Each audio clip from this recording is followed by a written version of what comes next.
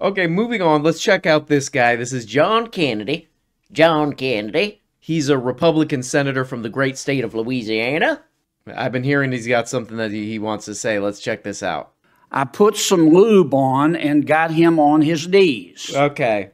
Well, and I began to slide into him from behind. Well, that's your personal life. That's I not... pulled out of him and kissed him while he masturbated. Yeah, it's not really the business of... He asked me to Senate. turn over while he slipped a condom on himself. Well, you can do what you want. It's not... This was my ass. This was my ass. And I was struggling to imagine someone inside me. Okay. I think we get it. He got on top and slowly inserted himself into me.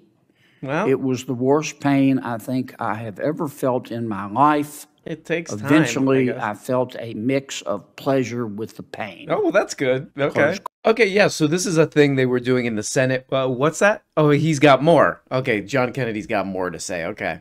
I got a new strap-on harness today.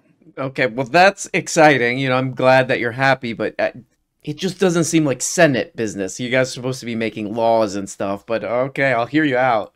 I can't wait to put it on you. Well, you're gonna have to wait. This is not, you know, the Senate is not really a place for that. You know, this seems more like private. This seems like more private stuff, but okay, I'll hear it out.